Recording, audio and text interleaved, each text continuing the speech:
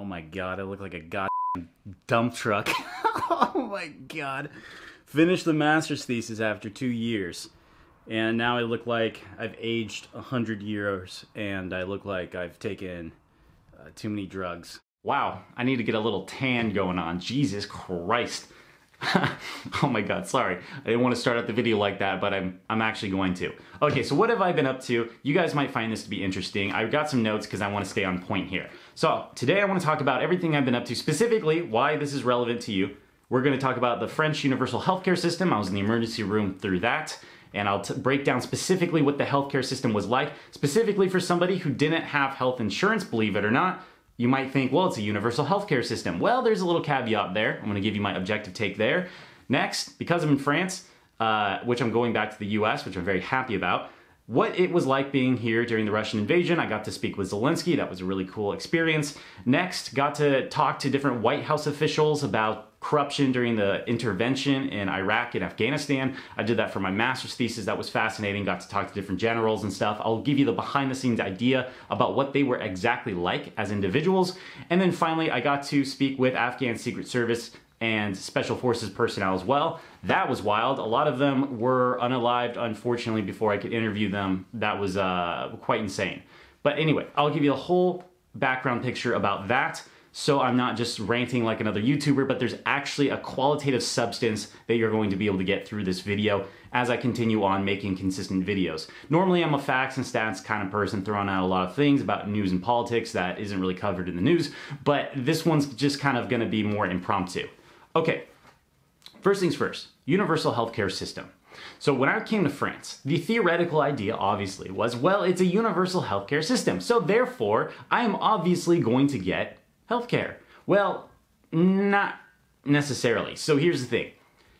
I was on a student visa. I was getting my master's, I just finished it. I'm gonna be going back to the US. I came to France because COVID closed all the different programs, and I just wanted to come to France just to see what it was like, so alas, here we are.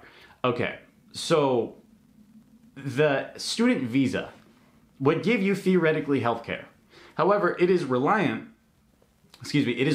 on whether or not France actually recognizes their student visa to allow you to get the healthcare. Now that sounds like ridiculous, specifically from an American standpoint where we might be thinking, no shit, that would be conducive towards giving you something like healthcare.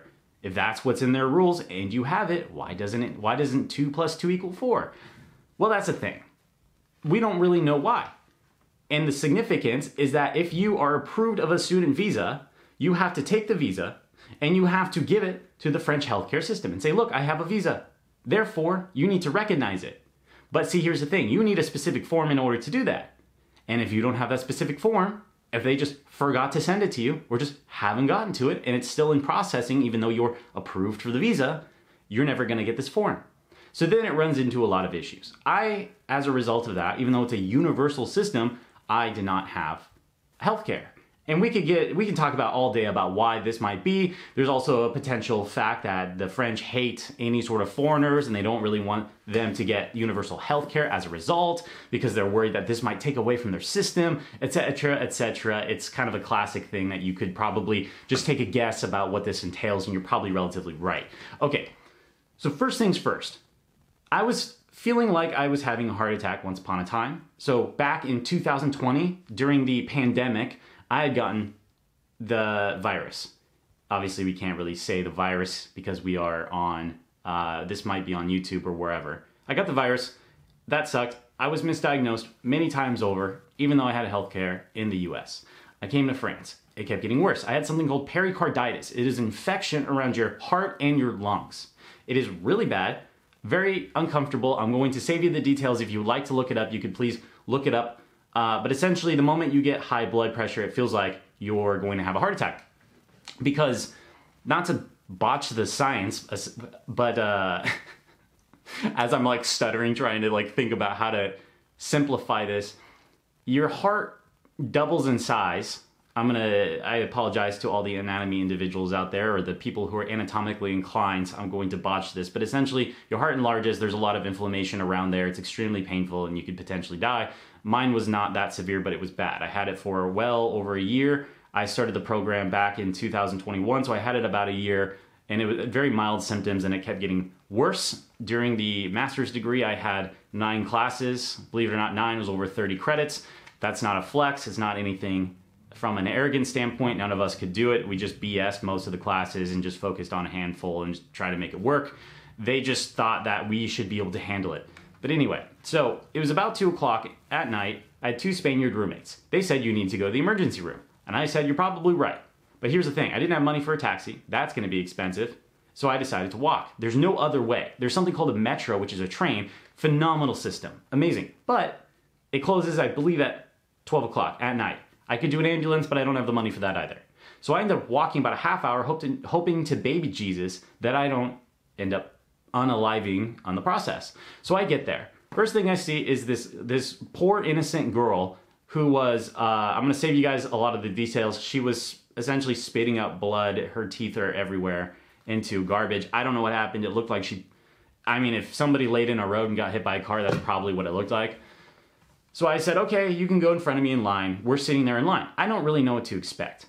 Because their healthcare is not as funded in the US, et cetera, I'm trying to be as objective as possible. My bias is I'm for universal healthcare, so some of these things are going to pain me to say. But the infrastructure, not really impressive, not that great. Very cluttered, the maintenance wasn't great, but the treatment was phenomenal, and it was fast. So I got there thinking I'm gonna die. I tell them, hi, my name is so-and-so. First I say, like, parlez-vous anglais? Like, do you speak English? And of course they're like, no English. So I said, okay, great. So I said in French, and then they pretended like they didn't acknowledge my French because I didn't have the correct accent. So at this point I'm ready to, like, I don't know if I can say this. Actually, I'm gonna save myself from the cussing. I was going to hit a respective person as a result of this. I was so frustrated, but I'd probably unalive myself on accident doing that. So in advance, what we did was my Spanish roommates know French. So I recorded their voice saying, hi, my name is Luis. I'm speaking on behalf of Zach. This is what his problems are. So I give it to them, and he has a good accent. And I knew that. So then I shoved the phone over, they listened to it, and they begrudgingly shooed me forward. This was kind of more of the secretaries, the securities. All these individuals were giving me incredibly hard time because I am a foreigner and they don't like foreigners. So I sit down. The doctors, though, they spoke English and they're all great. So I sit down, smells like vomit, everything's terrible. A lot of people, but people were coming in and out very quickly. So within 20 minutes, now normally in the US, I was in the emergency room many times throughout my life in the US, various injuries from different types of sporting things and for the virus as well. I was there for that. And it usually takes several hours. Everybody can probably vouch for me back in the States. It's kind of an average thought. Took me 20 minutes. Got in, it was amazing. Got treatment very quickly. And I didn't know how much this was going to cost me because I didn't have healthcare. So what they do there is that you have a flat rate. So they pay for you to walk through the door and any additional x-rays and whatever other tests they have. I would give you specifics, but I literally forgot the name of the test on the fly. I had like 4 different tests, blood work, x-rays, et cetera, seeing what was wrong. After I got through all of that, they put me back in the waiting room. I waited for another about 40 minutes, and then I went in to take additional tests. They just wanted to make sure that I'm not going to unalive on the spot. So they had taken my blood, they checked my heart and all these other things in advance, and they said, okay, we know that you're not going to unalive right now on the spot. We're going to do further tests, but we have to wait for the rooms to clear. Okay, great. So I sat there about 40 minutes. It wasn't that bad. Got back in there, did all of the tests. They said, hey, you have pericarditis. We're going to put you on this treatment. You're going to get X amount. Essentially, I had to take 40 aspirin. It was 4 grams. 40 aspirin every single day. And that was for 3 months. And then it was 40 aspirin for about 2 weeks, and I had to slowly wean down from it. I ended up taking this god-awful amount of aspirin for about 8 months or so, maybe a little bit longer. It was horrendous, but there's not really any other good way to go about it. So I'm taking, with pericarditis, taking all these 9 classes and all these other things, trying to make it through. Now, the total bill, it was approximately $120 total without health insurance. $120. That's it. And it was technically in euros, but the euros equaled about $1 at this point, so you get the point. Okay, great. That's insane. That's it. So then from then on, you have every few months, I had a checkup appointment. The main issue I really have with their healthcare system is the fact that if you go to a doctor's office, you can't just go to, say, one doctor, get an x-ray right there on the spot in the same building. You have to set an appointment, meet with a doctor who gives you a prescription to get some sort of an x-ray. Then you have to take the x-ray, go pay for another copay, which is probably about 20 euros, go to a different area, a different day, get the x-ray, then take the x-ray, create another appointment to go back to the same guy or girl or whoever to get them to analyze that and give a prescription. Then you have to take the prescription, then you have to go to a pharmacy, which is located in usually a different area.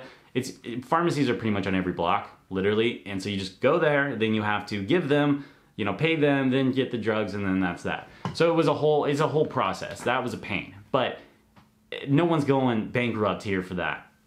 And I think that that was very special. And I think that that's something that we could very well learn from in the States. And for those who might be thinking, well, how exactly would we get the money to be able to do these things? Listen, I don't even want to hear it. The US military budget is at over $800 billion every single year, okay? Some things like a driving pin, which costs, I think last time I checked, it was approximately about $15, a little driving pin. That costs approximately $2,400 in the US military because of things called no big contracts. Driving pins, by the way, are things that are located within rifles, if I remember this correctly, based on own personal experiences. So I don't really want to hear it. And after learning and doing a thesis on corruption in it during the US intervention, I also don't want to hear it.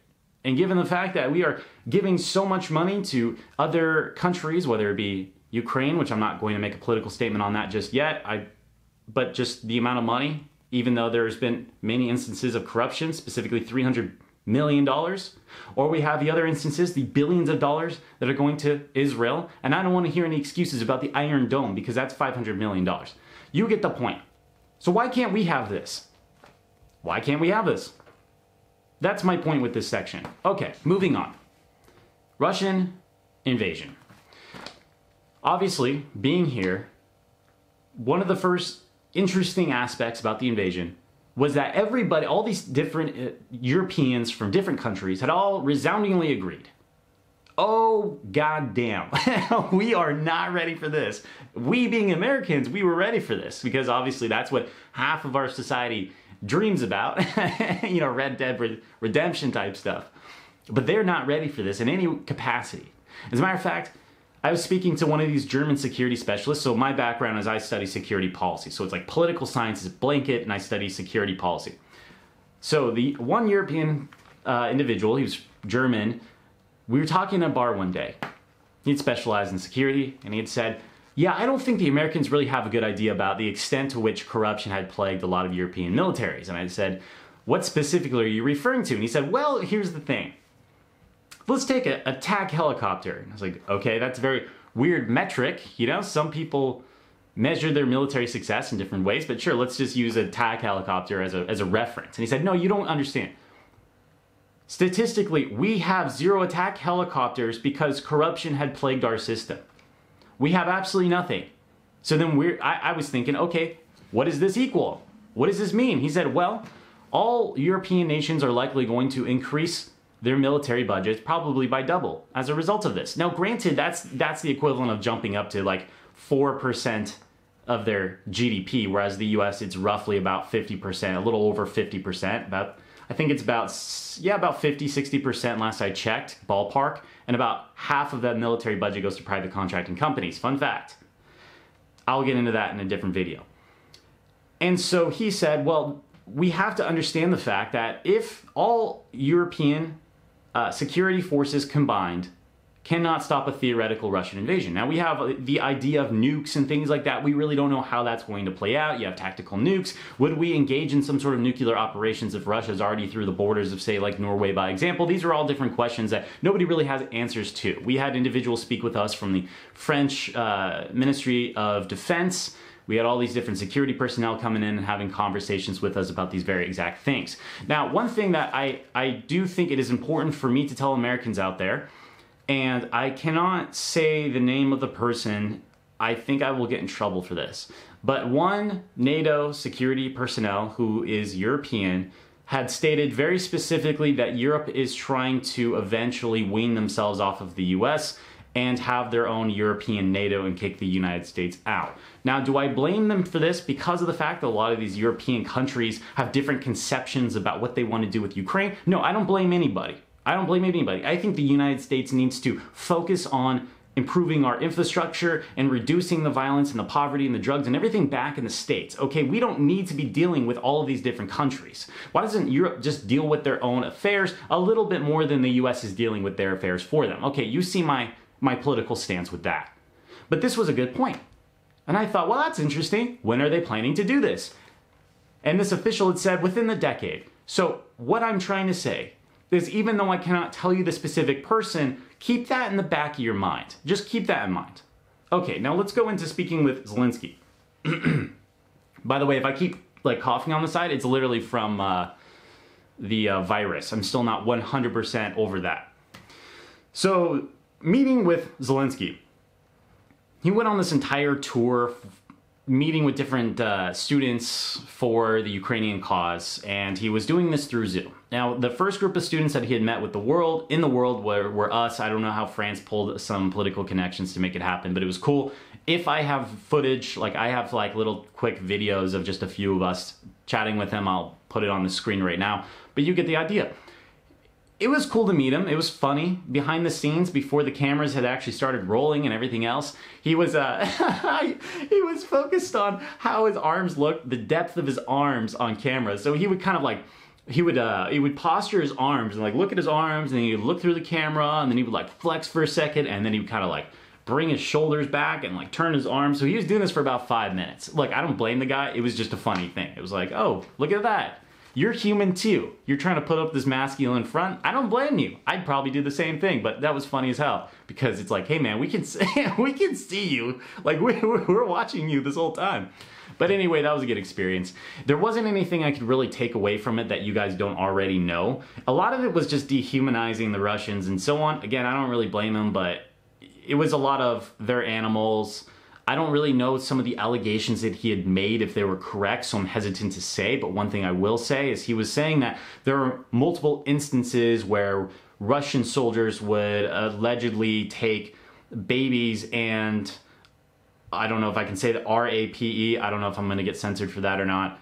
These babies, assault them in front of their parents, and then would unalive the parents after unaliving the baby. Things like that. So he would go in a lot of different stories like that. They could be true. They could be not. There's not really any way to prove it, frankly, and that's why I'm hesitant to talk more about it. But it was a very good experience. He was a very stoic, serious guy. He actually asked us questions about what we would recommend to do to reach out to the youth and how to platform himself, like how we would recommend he approached these types of conversations with the younger generations, and he would actually have a back and forth with us about that, and that was an interesting tactic.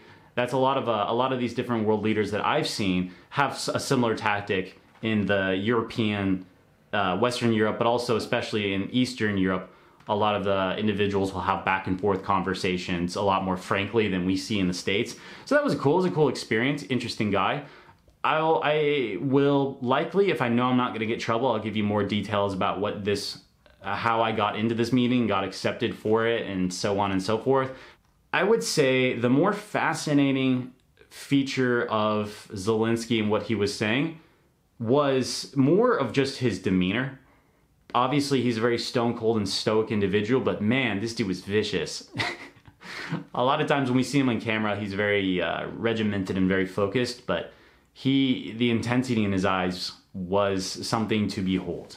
But anyway, there's not a lot to that part of that. There's not a lot to that aspect of the Russian invasion. It was a cool experience. I'm not going to use this as some clickbait because I'm not talking about it a lot, but you get the idea. I just wanted to mention that this was something that had happened. This is something that he's attempting to do, and it was a cool experience for a lot of the younger folks. Does it change my opinion about Ukraine and Russia and things like that? No, it doesn't. It doesn't change anything, but it was great. Okay, now the White House officials. So essentially, I was studying corruption and oversight. So what oversight committees exist to reduce the amount of corruption and waste that we see during the US wars in Iraq and Afghanistan? Now, as a result of prior kind of work experience that I'd had working in media, different political campaigns and so on, and with my background in Twitter and things like that and growing the social media, I'd reached out to somewhere in the ballpark of like 200 individuals, seeing if they would want to be interviewed for my thesis. These are individuals I specifically looked for: generals and White House officials, people for the National Security Council who are in charge of writing policy, people who worked for the State Department, the senior levels, all these individuals who might know a thing or two about corruption, as well as this group called the Special Inspector General for Iraq Reconstruction, SIGAR. I'd spoken with those individuals as well. And the directors for the Government Accountability Office. That's the office that oversees all corruption and waste for the US government. So I'd spoken with all these different individuals and had paired it with several hundred different interviews, like transcripts of different people who were in charge of the war process, transcripts that were released online, etc., etc. Now, I'm going to be honest with you, they were actually a lot nicer than I thought. Now, not to say they were good people. I'm not going to go that far. Some of them were genuine, very genuine people, and they spoke very frankly. And I'm going to watch my words, what I say now, because I had a contractual deal with my school and with them to state that I wouldn't provide specific quotes and I wouldn't paraphrase and attribute different statements to specific individuals outside of the thesis itself. I'm trying to get the thesis published, but then there's like a contractual issue with the school, and I have to figure out if I'm allowed to do that. But that was the caveat in order for these individuals to be willing to speak with me. They would speak very openly with me if under the condition that it's very limited to this type of work, and in return I would give them this thesis once I'm done about corruption intervention, what I found, what US officials could learn from this type of thing. And I will make all different videos going into details about these things. I'm going to speak specifically about what it was like with these people behind the scenes.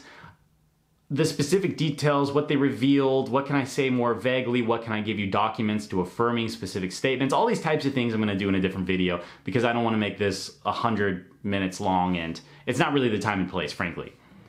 So these people were smart, very smart. They weren't the smartest, for sure. They were nice, very serious individuals. Some of them were more focused on controlling the narrative, and that's what I found to be very interesting. Now, these might come across as no shit things, like, Zach, why are you even talking about this? You're wasting everybody's time, because these are very vague statements. Obviously, this is going to be the case. Well, it might seem to be the case to you, but it's actually not necessarily always the case. It's fascinating. A lot of times, these guys spoke very frankly. But what's cool about these air quote cool, about these conversations was what specifically they would accept fault for, and what specifically would they blame on other people. And mostly they would accept the fact that corruption happened under their watch. That was a big deal. They said, yeah, that happened. I said, why did that happen? They said, well, because we didn't prioritize it. Corruption. Why didn't you prioritize it? Well, because we were focused on maintaining security relationships with individuals in the Afghan and the Iraq government.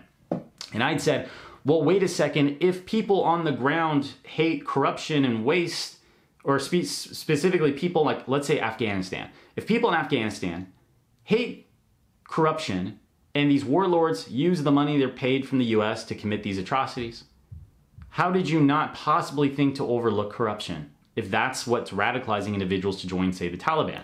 And they said, look, we were under a timeline that was completely unrealistic. The Bush administration had created a timeline for when we're supposed to withdraw. He gave us a stack of cash. He said, you need to spend it because spending equals progress. If we don't spend it, then we are viewed as failing as a department. So we have to throw the money out there, say the money is spent, and then we have to get ready to withdraw. That created programs that were way too large for us to manage, us to be reliant on people in these countries that we shouldn't be relying on because we don't have the physical personnel in the country. And as a result of that, we can't look over these individuals all the time. And I said, well, doesn't that seem like a really, excuse my language, but doesn't that seem like a really stupid idea? I don't know why I said excuse my language. I thought I was going to say something worse, but I caught myself. I'm getting used to this media thing again. And they said, yeah, we definitely thought that was not going to work to an extent. But they said, we didn't actually think it was not going to work for a few years down the line. This is about 2006, 2007, that some military personnel found out, about 2007. But then people who were in charge of aid and giving humanitarian aid assistance, this was in Afghanistan, all the way back to about 2002, 2003, they said, yeah, we knew this right off the bat. We literally give people money and then they just spent it. And any sort of anti-corruption efforts were stifled by this thought that these people who are corrupt could still maintain security over the Taliban. And you might be thinking, well, aren't they just pissing off locals and having them join the Taliban? Yes. Did anybody think of that? No. Does that sound ridiculous? Yes. Is it the truth still? That's also yes. And so the people that I'd spoken with, what was interesting was they were okay with accepting these different types of things because it was already known. We already know this. But what was interesting was that they would refute one specific fact about this situation, which was they had poor coordination with other agencies. And as a result of that, this coordination, they became over-reliant on these warlords when they themselves as individuals should not have been doing that. And that might sound very specific, very niche, very weird, but for some reason they were all very touchy about that. And the reason is because one of the biggest issues that had led to the reliance on these different warlords was literally the fact that there was a lack of staff that was an issue. But a big issue in all of this as well was just the fact that like agencies like Department of State just sucked at coordinating with the military. And because that should be a theoretical issue that should be easily dealt with. So it sounds like a tedious thing, but like relatively simple to fix. They really didn't want to accept any accountability because that's one thing that you could point to and be like, hey man, instead of paying a warlord to maintain security while you build this house, why didn't you just do a better job at coordinating with the military when they get into that region and then just have them take security while you build that house so you don't rely on the warlord? And that was very sensitive to them. So interagency coordination is what that's called. Now, if you want to know what specifically is going to happen in places like Ukraine, if there's a reconstruction there or any of these other places, interagency coordination is going to be the number one American failure that's going to lead to a bunch of money wasted that we could have used for social welfare. Quote me on that. But anyway, most of these guys were pretty frankly, honestly, they really didn't care at this point what anybody thought except for that interagency coordination aspect. The military guys were obviously a lot more blunt. The guys who were in charge of developing war policy for Iraq and Afghanistan, I give you more details, but I have to speak with different lawyers and so on and see what I can reveal. The Department of State guys were pretty cool as well. Everybody seemed to be relatively all right with speaking with me, and I think most of the reason is because there were at times where they're trying to control the narrative, specifically as it relates to what their role was. So for example, we didn't do that. I myself didn't do that. That was sweet baby Jesus. The camera just cut out. A lot of these folks though would say, we didn't do that. That was not our job. That was Dick Cheney. Dick Cheney's the one that made that policy. And that happened all the time, by the way, and that's probably relatively correct, but there are times where I would have to call them out and say, well, no, according to the documents, this was your specific job in, say, for example, the Department of State. You can't blame this on somebody else. But overall, people were very keen on blaming Cheney for everything. Essentially, within the White House, by example, there was a general consensus that there was Bush and Cheney who did their own thing, and then you had all the other individuals in the administration who had all focused on developing plans. So a lot of times, these folks would develop plans, develop a specific idea about what exactly we should be doing, and then Bush and Cheney would ask very vague questions. Do you need help? Is everything going okay? And they would not accept no for an answer, or else they would get mad and maybe fire some people. But if you said everything is going okay, they wouldn't ask any additional questions. And I learned that inside the White House, they would do that intentionally. And the reason why they would do that is so they could limit their culpability. They could limit the amount that the public could blame them. Because they could always fall back on, well, I didn't know that was the case. My administration didn't. They didn't tell me. And so that was something that was very significant to the Bush administration, where they knew what to ask, what not to, because they knew things were going bad.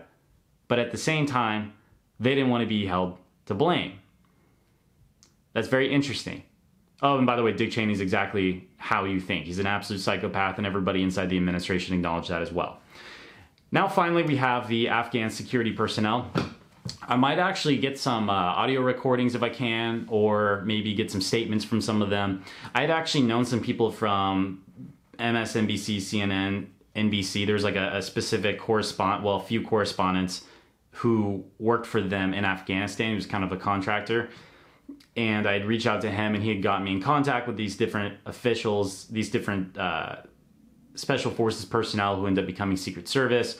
And then we have to verify their identity, and we do that through different like pictures, and you have to triangulate who they are and get some alibis, etc., etc. So we ended up doing this. It was a really cool project.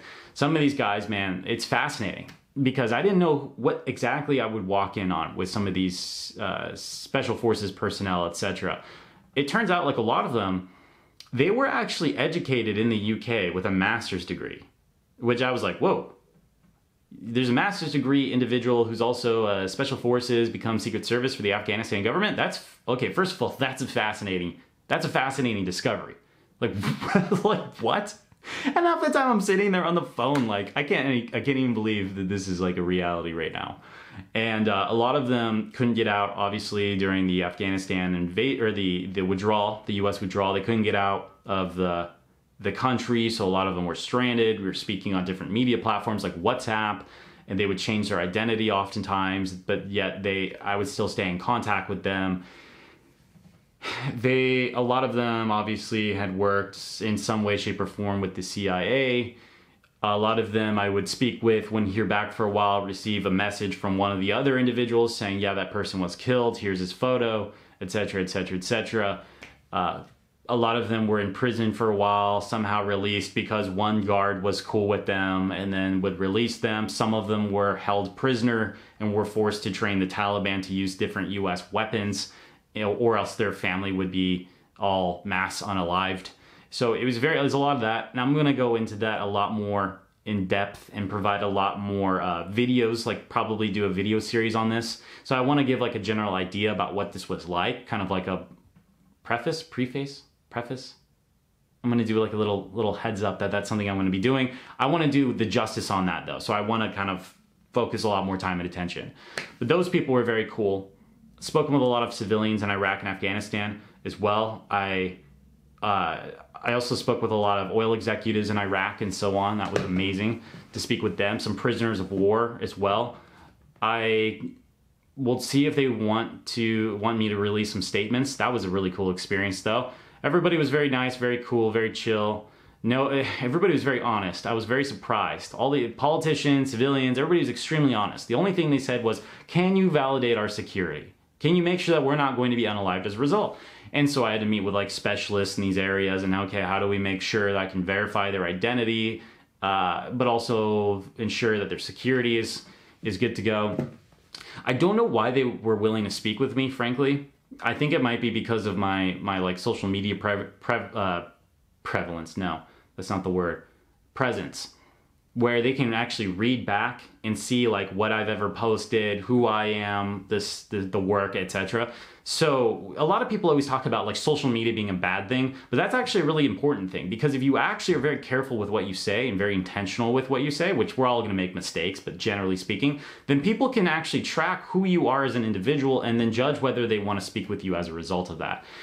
So that was really cool. That was a cool experience and that was very gratifying. And the Afghan locals, man, I'd say they're some of the coolest people I've ever met in my entire life. They always start with like, how are you? Before you get to any business, they're asking like, how are you? How are you doing? These types of things. Not in so much like an American sense where we just say it kind of reflexively, but they take the time to actually acknowledge kind of where you're at and how you feel first. It was a really cool experience, but those guys were fascinating and I'm still in contact with some of them. Some of them are still alive.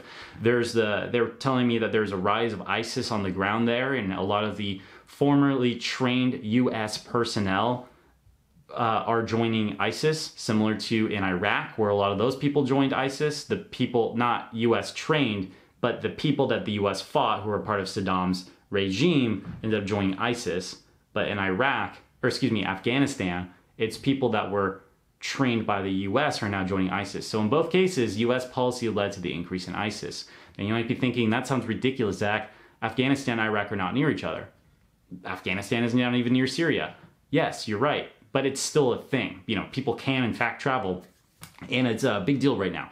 They're paying a lot of money and I asked this guy, why would anybody join ISIS? And they said, well, because the Taliban's not going to stop unaliving our family, and so that's what we're doing. Now, I haven't spoken with anybody who's willing to join ISIS, but they know people who have joined ISIS, and that's the idea. They said, well, ISIS is terrible, but at least they're not going to unalive my family.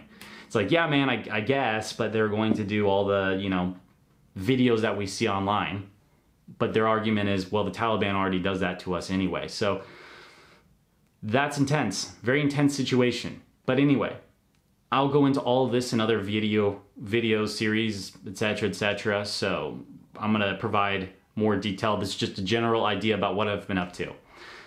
So it's been a wild ride. Going back to the US, very excited about that. Have some ideas about what I'm going to be doing. Well, I have plans, specific plans, what I'm doing when I get back to the US as well. I really want to come back and make progress on the ground with all y'all. But yeah, wild times.